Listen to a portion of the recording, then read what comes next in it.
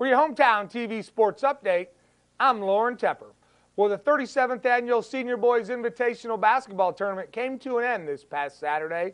And let me tell you what, the West Fork Tigers, who came in as the #1 seed, sure did complete the task as they defeated the Mammoth Springs Bears to claim the title 41-29. Now, in the consolation game, that was a dandy, as it was the Marshall Bobcats, the #12 seed, who pulled up 3 big upsets and pulled off the final one as they beat the Viola Longhorns 52-45. Leading the way for Viola was Austin Gardner with 16 points.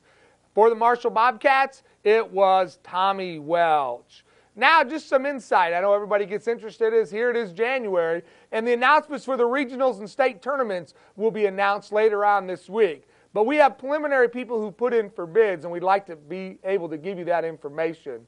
For the Class 3A Region 3 basketball, Bergman, Flippin, and Yellville have put in for it. In the 1A Region 1 basketball, Omaha has put in for it.